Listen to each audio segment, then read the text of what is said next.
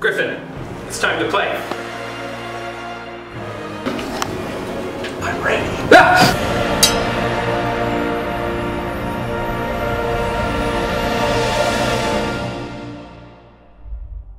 Hello, folks and goats of the Command Valley. My name is Griffin, welcoming you to this third episode of Duel of the Peak Season 2. Today I have with me Landon. Hey guys. And we will be your hosts for today's episode. Before we begin, I would just like to remind you that this episode and this podcast is sponsored by GameGrid Lehigh. If you need to get any of the cards for your decks, feel free to get them over at GameGrid's website, which we will link in the description box below. It helps us out and also helps them out. Another reminder, if you want to support us in the best way possible, head on over to patreon.com/commandvalley and consider joining one of our tiers and get access to exclusive benefits, awesome content, and just have a really great time on our Discord. Just to keep you all up to speed, today is episode 3 of Duel of the Peaks. We have now moved on to Time Spiral, so this will be the first episode featuring cards from Time and Time Spiral Remastered in our commander decks. And all of us have chosen to change commanders. So we're going to go ahead and go through the opening hands, the new commanders, and then we'll begin the play-by-play. To introduce us first, we have Peter. Peter here, introducing my deck, Grenzo Dungeon Warden. This Rakdos commander wants to cheat mana costs of creatures by taking low-powered creatures from the bottom of the library and putting them directly onto the battlefield for only 2 mana. I want to outvalue my opponents with the amount of creatures that I am getting out on the battlefield with powerful effects, and I want to reanimate those creatures for protection when they die to board wipes. My opening hand includes a Draugr Necromancer, Frenzied Raider, Raise the Draugr, Bojuka Bog, a Snow-Covered Mountain, and 2 Snow-Covered Swamps. Hey guys, Kaleb here. My new commander for this game from Time Spiral Remastered is Alesha, who smiles at death. She has the ability to bring back my creatures with power 2 or less from the graveyard, and the main goal of this deck is to get Kiki Jiki and combo off with either Zealous Conscripts or Restoration Angel to create a billion hasty copies of them and win out of nowhere. However, the deck mostly revolves around powerful angels. My opening hand for this game was Great Hall of Starnheim, Snow-Covered Swamp, Snow-Covered Swamp, Rampage of the Valkyries, Righteous Valkyrie, Replicating Ring, and Village Rites. Back to Griffin. I decided to switch from Vega to Jhoira of the Ghitu. My goal for this deck will be to suspend high mana costed cards and cheat their mana cost by putting them into play after the last time counter is removed. I also have a couple of combos here with Kiki Jiki and Zealous Conscripts. I have the Vesuvian Shapeshifter and Brine Elemental combo, and I also can do some funky stuff with Reiterate, so hoping to get one of those off today. My opening hand was Volatile Fjord, a Mountain, Demon Bolt, Mystic Confluence, Timebender, Aeon Chronicler, and a Chroma Angel of Fury. Hey guys, Landon here, and I have also switched my commander from our first Duel of the Peaks episode. I switched from Fiora to Tasigur the Golden Claw. The goal of my deck is to break the parity that is in commander spending 1 spell against one opponent. You're actually at a 1 for 3, which isn't super advantageous. Tasigur lets me get spells back from my graveyard as well as filling my graveyard, so I'm going to try controlling the board. Having answers to basically everything is my game plan, and then hopefully close out the game with some big hitters. My opening hand consisted of a Swamp, a Blood on the Snow, a Seal of Primordium, an Island, a Beast Whisperer, a Farseek, and a Forest. With that, good luck to the players. Handing over to Landon for the play-by-play. Thanks, Griffin. Let's start the game off with Kaleb. He draws and plays down a tapped Great Hall of Starnheim and passes the turn to Griffin. Griffin draws and plays down a Volatile Fjord and passes the turn to Peter. Peter draws and plays down a Snow-Covered Swamp and passes the turn to Landon. Landon draws, plays down a Forest, and passes the turn back to Kaleb. Kaleb untaps and draws and plays down a Snow-Covered Swamp of his own and passes the turn to Griffin. Griffin untaps, draws, and drops down a Mountain as his land for turn and taps both of his lands to foretell a card from his hand. Peter draws and plays down a Snow-Covered Mountain as his land for turn and pays 2 mana for a Zulaport Cutthroat. With nothing left and being the first person to play a spell, passes the turn to Landon. Now, hold on. I foretold a card. I did something. That's not a spell. You didn't cast a spell. You can't counter foretelling a card. It's not a spell, silly goose. Landon begins his turn. He draws and plays down a Swamp and taps 2 mana for a Farseek, tutoring up a Woodland Chasm onto the battlefield tapped, and passes the turn back to Kaleb. Kaleb untaps and draws and drops down a snow-covered swamp and taps 3 mana for a turn 3 replicating ring. Here we go. With nothing left, he passes the turn to Griffin. Griffin untaps and draws, and unfortunately missing his land drop, has to pass the turn to Peter. Not a great start, but I'll be back. Peter untaps and draws and plays down a snow-covered swamp as his land for turn and heads to combat and swings his Zulaport Cutthroat at Landon for 1. He takes it, going down to 39. And with nothing left, passes the turn back to Landon. Landon untaps and draws and drops down an island as his land for turn and pays 4 mana for a Beast Whisperer. With nothing left, he passes the turn back to Kaleb. Kaleb untaps and in his upkeep puts a counter on his replicating ring. He draws his card for turn and drops down a Terramorphic Expanse. He then pays 3 mana for a Righteous Valkyrie, and in his end step, Griffin casts a Demonic Bolt to destroy Landon's Beast Whisperer. With no further actions, Griffin begins his turn. The Demonic Bolt targeting Landon's Beast Whisperer may have been a very early action. However, as we all know in Commander, your card draw is one of the most important parts of your deck, and especially in our limited form in this Duel of the Peak season, removing somebody's card draw is the most important way to backpedal a player. Griffin untaps and draws and passes his turn, having to move to discard and discards a card. Peter begins his turn by untapping and drawing and drops down a snow-covered mountain as his land for turn and pays 4 mana for a Draugr Necromancer. He heads into combat, swinging his Zulaport Cutthroat at Griffin this time for 1 damage, dropping him down to 39. He then passes the turn to Landon. Landon untaps and draws and plays down a swamp and then pays 2 mana to foretell a card from his hand and then pays 2 more mana for a Seal of Primordium. In Landon's end step, Kaleb cracks his Terramorphic Expanse to put a snow-covered mountain onto the battlefield. With no further actions, Kaleb begins his turn by untapping and puts a counter on his replicating ring in his upkeep and draws his card for turn. He then plays down a snow-covered plains as his land for turn and pays 5 mana for a Rampage of the Valkyries. When he ETBs, he gets a 4/4 Flying Angel with Vigilance, and that triggers his Righteous Valkyrie, gaining him 4 life, bringing him up to 44. He then heads into combat and swings his Righteous Valkyrie at Peter for 2 damage, bringing Peter down to 38. With nothing left, he passes the turn to Griffin. Griffin untaps and draws and plays down a mountain as his land for turn, and then pays 3 mana for his commander, Jhoira of the Ghitu. Alright, folks and goats, here we go. I've paid 3 mana for Jhoira. This is the way that I'm going to be able to get around all the expensive mana costs in my hand. So, I'm in the game, we're feeling good. And with nothing left to do, Griffin passes the turn to Peter. Peter untaps and draws and pays 3 mana to cast a Replicating Ring of his own. He then heads to combat, swinging the Draugr Necromancer at Griffin and the Zulaport Cutthroat at Landon. Neither of them have any blocks, and Griffin drops down to 35 and Landon drops down to 38. He then goes to pass his turn, and in the end step, Landon sacrifices his Seal of Primordium to destroy the Rampage of the Valkyries. Landon then begins his turn by untapping and drawing and drops down a swamp as his land for turn. He then pays 4 mana for a Binding of the Old Gods, which when it enters the battlefield can blow up a non-land permanent, and he decides to point it at Jhoira, sending her back to the command zone. That's fair. And with nothing left to do, he passes the turn to Kaleb. Kaleb untaps and in his upkeep puts a counter on his Replicating Ring and then draws his card for turn. He then plays down a snow-covered swamp as his land for turn and pays 4 mana for an Eradicator Valkyrie. This will trigger his Righteous Valkyrie, giving him 3 life, pushing him up to 47. This will now give all of his creatures +2/+2 per the Righteous Valkyrie's static ability. Kaleb off to just a rampaging start. It's only turn 5 and he's already got massive pump ability on the board, a lot of creatures, definitely making all the players very nervous. He then heads to combat, swinging the Righteous Valkyrie at Peter and the Angel Token at Landon. Landon responds to this by casting a Foretold Poison the Cup, targeting the Righteous Valkyrie. And in response to that on the stack, Kaleb casts a Village Rites, sacrificing his Valkyrie to draw 2 cards. When it dies, the Draugr Necromancer will exile it with an ice counter on it for Peter to cast later.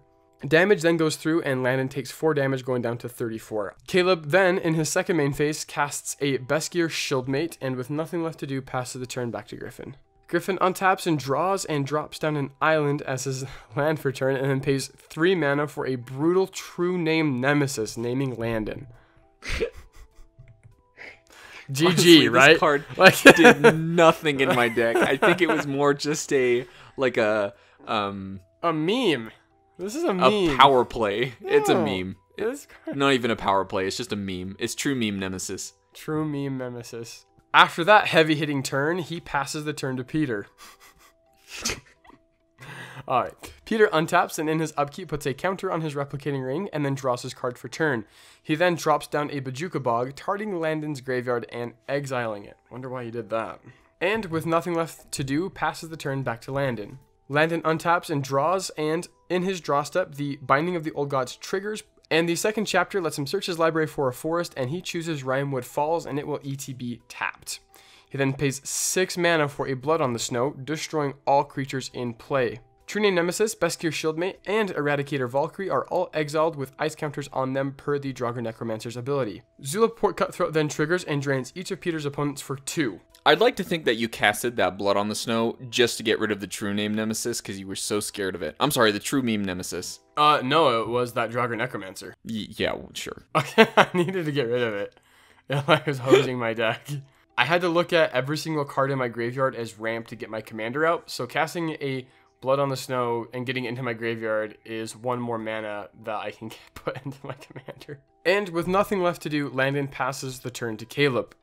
Kaleb untaps and in his upkeep puts another counter on his replicating ring, bringing it up to 4, and draws his card for turn. He then pays 7 mana for a Tibalt Cosmic Imposter.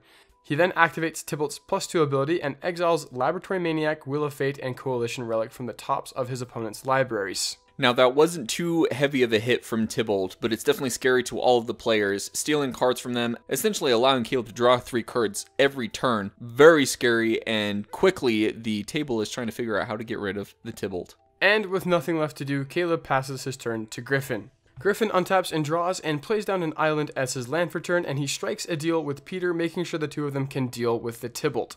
He then pays 5 mana for a Gold-Spanned Dragon and heads into combat. He swings his dragon at Tibalt for a total of 4 damage in the air, and on the attack he gets a treasure from the dragon's ability, and this will knock Tibalt down to 3 loyalty. He then goes to pass his turn, and in the end step, Peter casts an instant speed Raise the Draugr, getting Zulaport Cutthroat back from his graveyard and into his hand.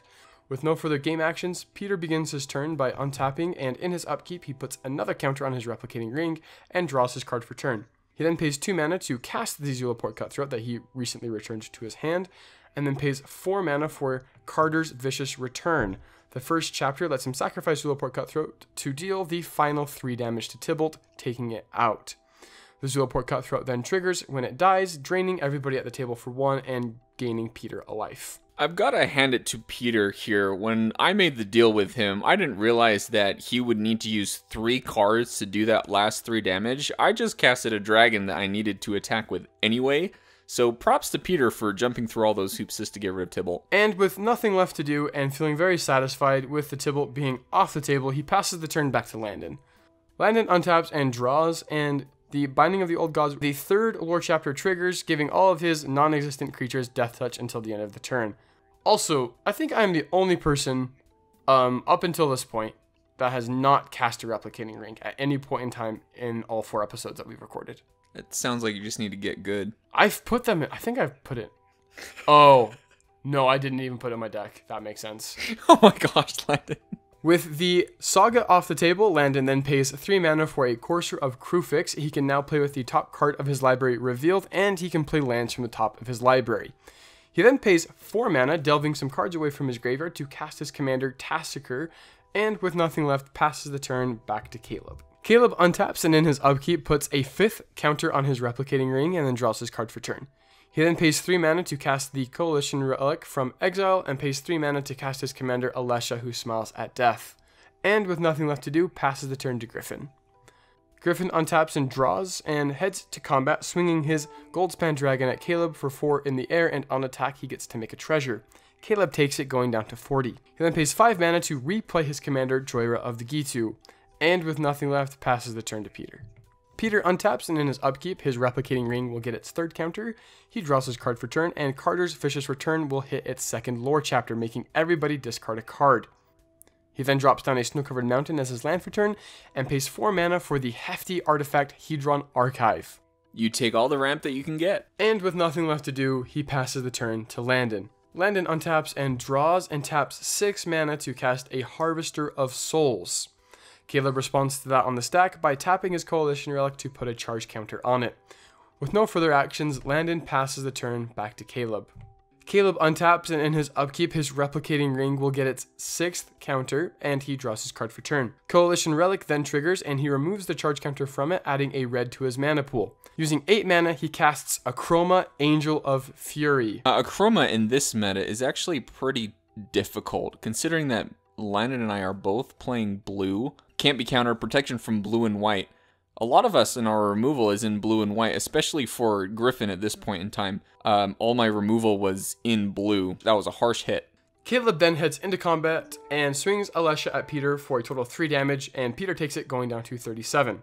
At this point, Landon makes a deal with Griffin to help him get the Crossing Grip back into his hand so he can deal with that replicating ring of Kaleb's, as it is getting really close to replicating. Kaleb then moves to his end step, and in that end step, Griffin suspends an Aeon Chronicle and a Mole Drifter using Jhoira's activated ability. With no further game actions, Griffin begins his turn, and in his upkeep removes the suspend counters from his suspended permanents. This will trigger the Aeon Chronicler, and Griffin will draw a card. He then draws his card for turn and heads into combat. He swings the Goldspan Dragon at Landon, which on attack will make a treasure. Landon has no blocks and goes down to 27. With nothing left to do, Griffin passes the turn to Peter. I love just passing with all my mana open. Peter untaps, and in his upkeep puts another counter on his replicating ring and draws his card for turn.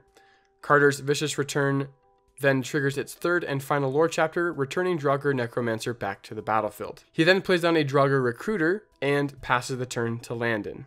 Landon untaps and draws and pays 5 mana for a Grey Merchant of Asphodel. When this ETBs, that's going to drain each of his opponents for 5, and Landon will gain 15 life, bringing him back up to 42.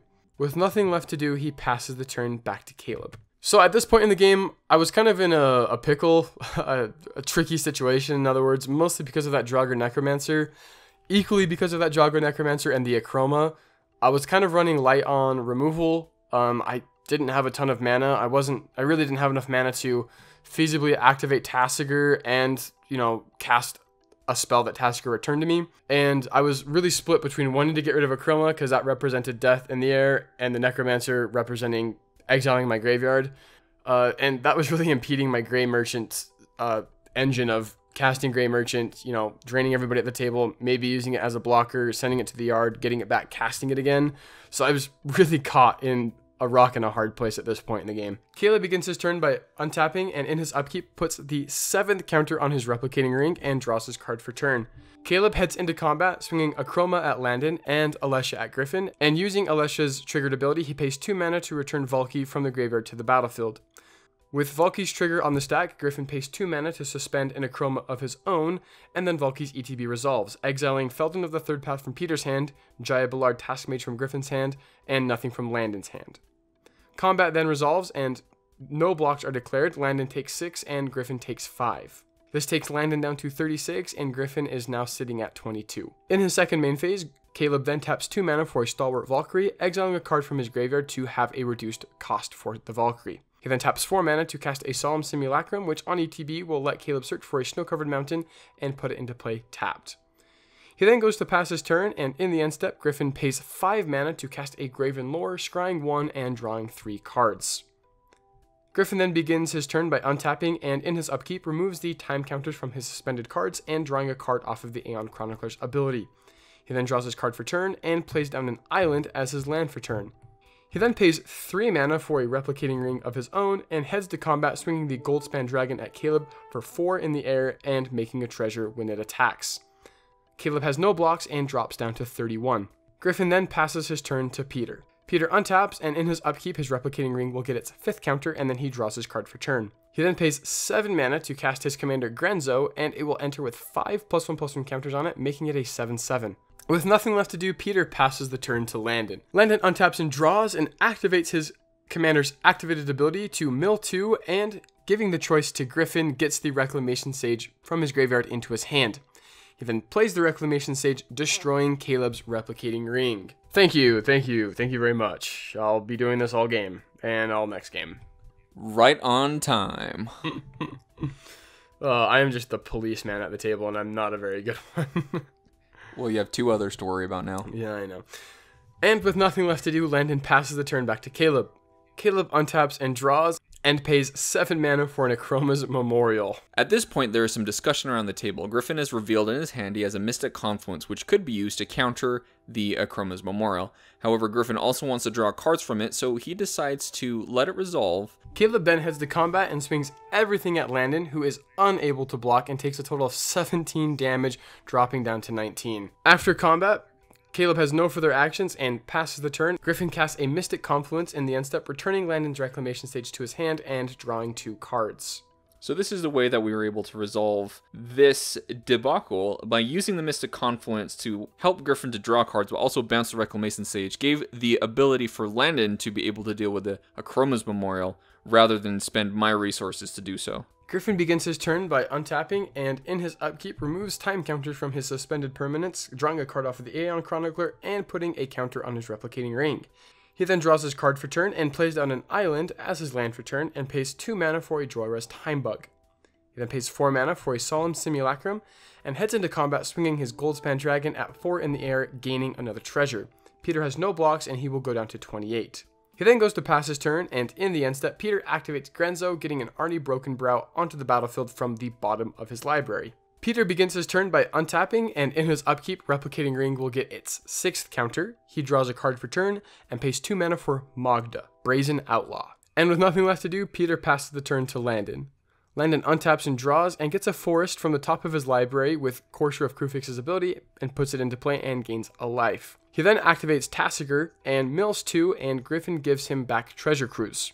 He then pays 3 mana for a Reclamation Sage, which when ETBs will blow up the Akroma's Memorial. He then passes, but in his end step, Kaleb activates the Coalition Relic to put a charge counter on it. Kaleb then begins his turn by untapping and drawing, and plays down a Snow-Covered Plains as his land for turn.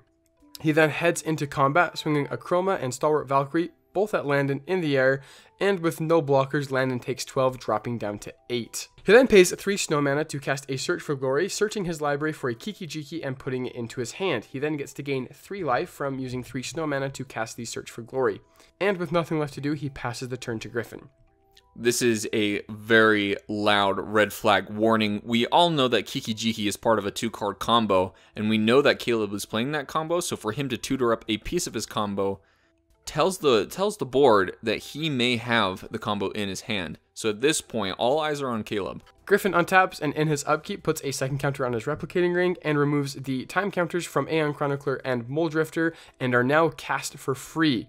The Moldrifter will ETB, drawing him 2 cards, and Aeon Chronicler will draw Griffin a card from removing the time counter from it, and then he draws his card for turn. He then pays 5 mana for a Magus of the Future. He then heads to combat, swinging Moldrifter and Goldspan Dragon, both at Kaleb for 6, and he will make a treasure.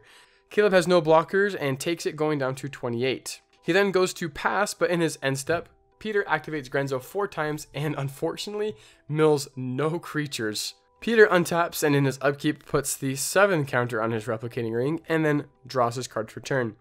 He pays 3 mana for a Stinkweed Imp and goes to pass his turn, and in his end step, Landon responds by sacrificing a swamp and cycling his Edge of Autumn to draw a card. Griffin also responds by casting a Pongify from the top of his library, destroying the Draugr Necromancer, and Peter will get to make a 3/3 ape. You're welcome. Landon begins his turn by untapping and drawing, and delves away 5 cards from his graveyard and taps 2 mana to cast a Treasure Cruise, drawing 3 cards. Griffin responds with this by buybacking a Reiterate, copying Treasure Cruise, and drawing 3 cards himself, and putting the Reiterate back into his hand. Yes. And with nothing left to do, Landon passes his turn, and in his end step, Kaleb taps a Coalition Relic to put a charge counter on it. Kaleb then begins his turn by untapping and drawing, and puts his 1 red mana from the Coalition Relic into Akroma's fire-breathing ability, pumping it +1/+0 until the end of turn. Landon, at this point, seeing that his life is hanging in the hands of Kaleb, threatens Kaleb that if he swings, he's going to bounce Kaleb's blockers back to his hand with the Mystic Confluence, leaving him very open for a crackback from Griffin. Kaleb, not falling for Landon's bluff, heads to combat, swinging Akroma at Landon. In response, Landon does cast the Mystic Confluence, but instead of king-making and bouncing his things, Landon draws 3 cards. Seeing that Landon got nothing from the card draw, Kaleb then pumps 2 more mana into Akroma, pumping it enough to take Landon out of the game. Rip in peace, Landon. Rip in peace. I died. I feel like that was really tough. Your board, even though it may not have seemed scary, I feel like the threat that was being assessed was your ability to replay your stuff over and over again. And with that Gary on the battlefield, I felt like most of us really just wanted that gone, and by default, Kaleb decided to get rid of you. Well, also, I think Kaleb did to me what I did to you at the beginning of the game. Like, I was continually blowing up his stuff, so he killed me for it. I think it was mostly just revenge, which is fair. Oh, I don't think of revenge very much. I just play true meme nemesis is naming you. Yeah. Kaleb then pays 4 mana for Fyoda's Retribution, making a 4/4 angel with flying and vigilance.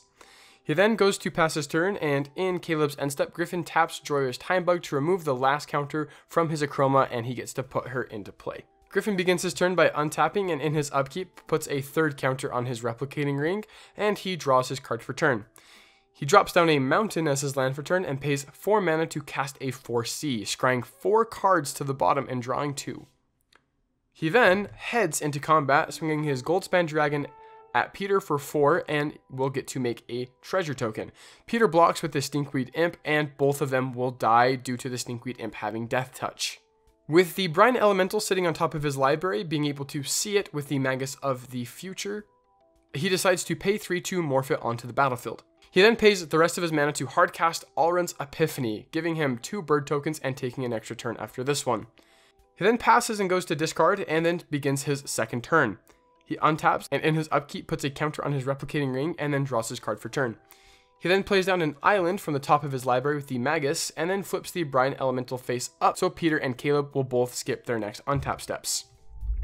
At this point, everybody is aware that Griffin has the Vesuvian Shapeshifter in his hand, which is the other part of this loop, which locks his opponents out from having any untap steps. It's not really a hard lock, it's kind of a soft lock. There are ways out of it. Your opponents can still play lands, they can still cast spells.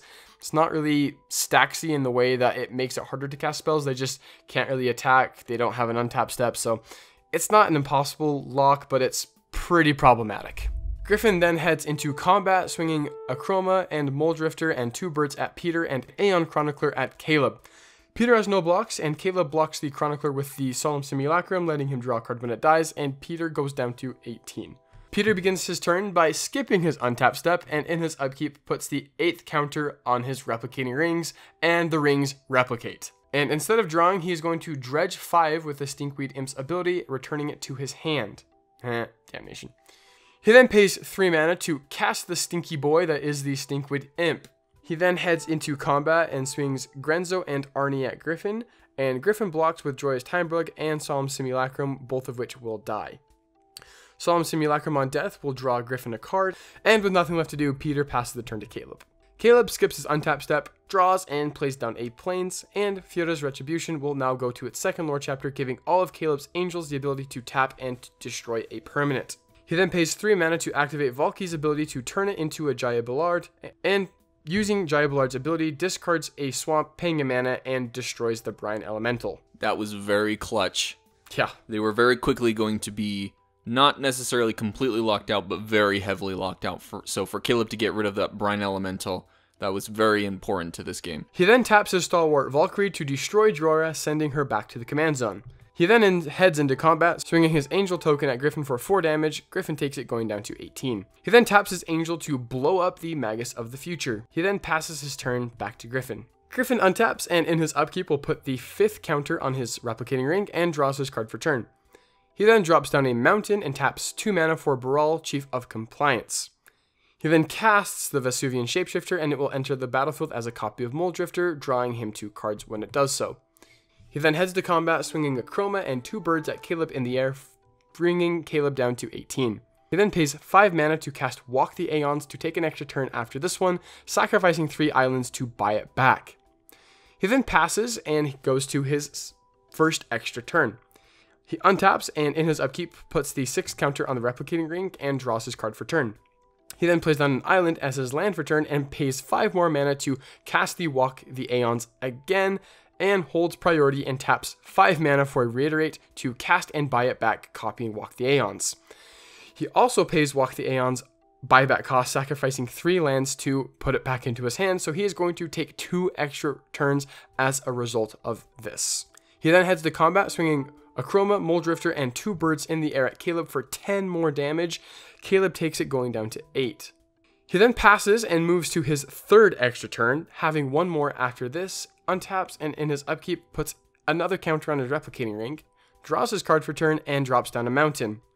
He heads to combat, swinging a Chroma, Moldrifter, and 2 birds at Kaleb, finishing Kaleb off. Rip in peace, Kaleb. Rip in peace, Kaleb. From the start of the game, Kaleb was definitely the biggest threat, just playing threat after threat, bomb after bomb, and it seemed like it was really hard to catch up, but with Kaleb putting all of his efforts into taking out Landon, he kind of left himself open for a lot of damage coming his way. So, well played, Kaleb. You definitely deserved the most victorious defeat that you could. With Kaleb being dead, Griffin passes the turn to none other than Griffin, moving to his 4th turn. He untaps, and in his upkeep, Replicating Ring will get its 8th counter, and it will replicate. He then draws and heads to combat, swinging all of his attackers in the air at Peter. And in response to this, Peter pays 3 mana to cast a Sudden Spoiling, turning all of Griffin's creatures into 0/2s without any abilities. Or since the Sudden Spoiling a split second, all the counter spells in my hand didn't do a thing, so I just had to suck it up at this point and take what was coming for me. With Griffin's creatures essentially neutered, he then blocks 4 creatures with his 4 untapped creatures, wiping out Griffin's creatures. Griffin then pays 5 more mana for a Walk the Aeons and holds priority, and pays 5 mana to cast Reiterate and buy it back, copying the Walk the Aeons. Still holding priority, he pays 5 more mana to cast the Reiterate, buying it back again. Walk the Aeons then resolves, and he buys it back, sacrificing his last 3 islands, so Griffin will be taking an extra 3 turns after this one. He passes and goes to his 5th extra turn. He untaps, and in his upkeep will put another counter on his Replicating Ring, and additionally he flips his Vesuvian Shapeshifter face down. He then draws his card for turn and casts a Battle of Frost and Fire, dealing 4 damage to each non-giant creature. Holding priority, he pays 2 mana to flip the Vesuvian Shapeshifter face up, copying his Aeon Chronicler. All but Peter's Grenzo and Griffin's Aeon Chroniclers will go to the graveyard, dying from the damage. He then heads to combat and swings everything he can at Peter for a total of 14 damage. Peter responds by tapping his 8 Replicated Rings to mill the bottom 4 cards of his library, desperately looking for a creature. However, he manages to find 3 lands and a Psychotic Episode, so he ends up having to take the damage, going down to 6. Griffin then passes and goes to his 6th extra turn. He untaps, and in his upkeep puts a counter on his Replicating Ring, draws his land for turn, and the Battle of Frost and Fire will trigger its 2nd lore counter. He scries 3 and keeps all 3 on top. He then heads quickly into combat, swinging his Aeon Chroniclers at Peter, taking Peter out of the game. Rip in peace, Peter.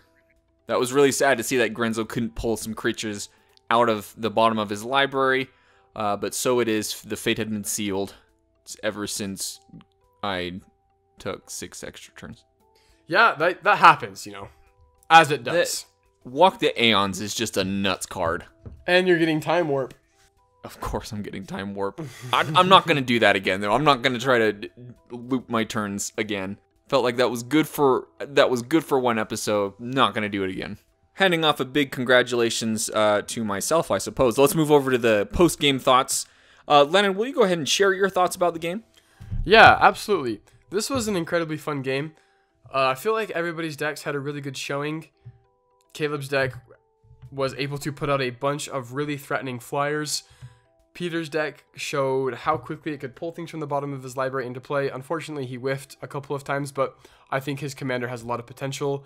Obviously, Griffin's deck had some absolute haymakers with Reiterate, Walk the Aeons, that Aeon Chronicler. I mean, his deck was playing some super powerful spells. My deck, I was a little disappointed with, but I was satisfied with how well I was able to kind of police the table. I feel like a lot of the things that I did really set the table up for, well, I feel like I went really far out of my way to help the table out at Kaleb's expense, really, removing his Achroma's Memorial and his Replicating Rings. But I felt like my deck was pretty controlling, so yeah. Overall, I think my biggest thoughts about this game, since we started doing this Duel of the Peaks Season 2, starting off with Call Time and now adding Time Spiral Remastered to it, it really felt like we had legit commander decks. Even just with 2 sets being added into the mix, we all had very different and unique decks with different strategies. Even though we were playing a lot of the same cards, we had a lot of different interactions and powerful turns that were focused around our strategy. So I'm really happy with the way that went. It probably might seem hoity-toity of me to say, but I think that loop with Reiterate and Walk the Aeons was also pretty cool to do in a limited format. Don't think I'm going to be planning to do that again. Everybody's going to see it coming, but I think I'll take the win for today. Now moving on to Peter and Kaleb for their post-game thoughts. Peter here with some post thoughts about this game. Looking back, it really felt like I never had a really good grasp on the board, and there were always bigger threats at the table that I couldn't get past. And so not having enough interaction to really deal with the other things and really in a position where I would suffer from a board wipe was putting me in a bad position. And I also got extremely unlucky with my Grenzo pulls. I only got 1 creature out of the 9 times I activated Grenzo during that game, so that was pretty big feel bad. I don't know, I feel like I played the deck to the best of my ability, but next time I feel like I'm going to really try to revamp the deck. I had 2 different ideas for what I wanted to make this deck, and the next one is going to be even better. So I am looking forward to playing that in the next episode, completely revamped and taking more advantage of Grenzo than this one. Hey guys, Kaleb again. This was such an exciting game. I felt kind of bad for focusing so much on killing Landon, but then I remembered that he killed a lot of my stuff, so he kind of asked for it.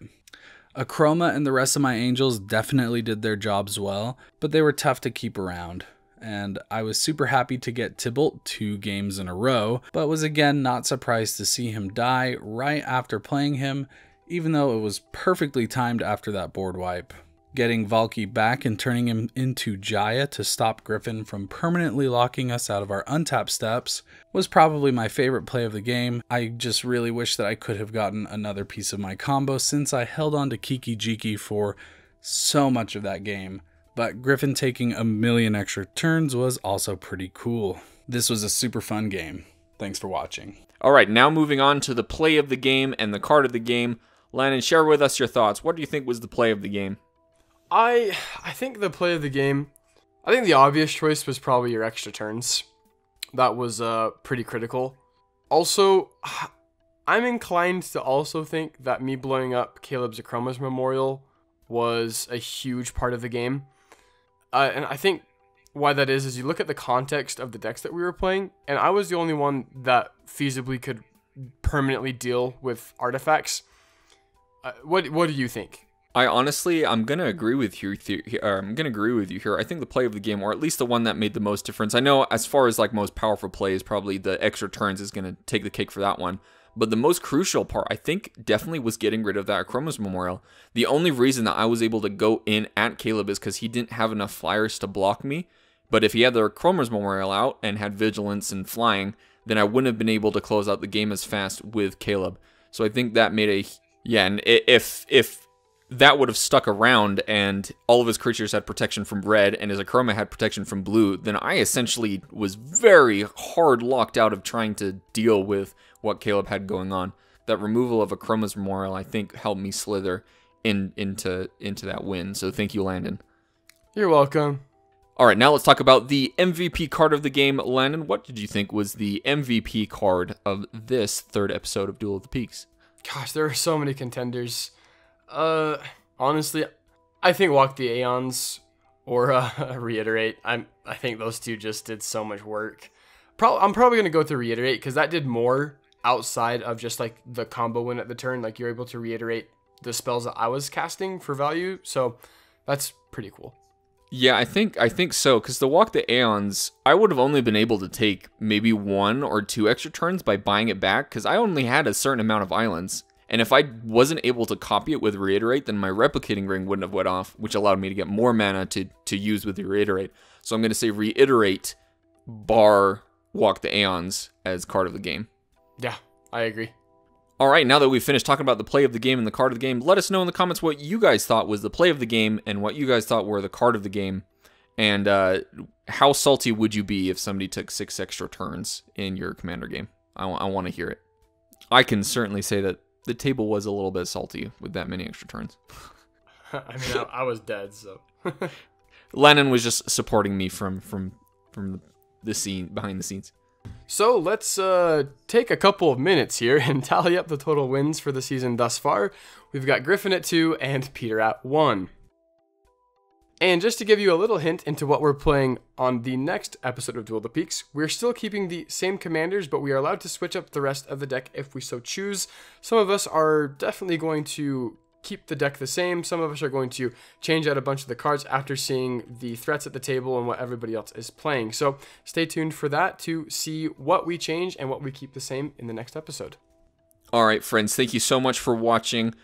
We're really glad you're here. And a quick reminder, if you're not already subscribed to the channel, then please subscribe to the channel. Check out all of our other content, including our deck techs, other gameplays, Season 1 of Duel of the Peaks, which is on YouTube for you. We will link it in the video. You can find it somewhere on the screen. And as a quick reminder, this episode and this podcast is sponsored by GameGrid. If you need any of your cards, feel free to check out their website, and we will include that in the link in the description box below. Helps us out, but the way that you can help us out the most is by going to our Patreon app, going to patreon.com/CommandValley, and checking out our tiers and consider joining today. Thank you so much, my friends, and my fellow goats, and we will see you for the next episode. See ya. All around me are familiar faces, worn out places, worn out faces. Except for there are no faces because there are no creatures. There are no creatures. For the meme. For the meme.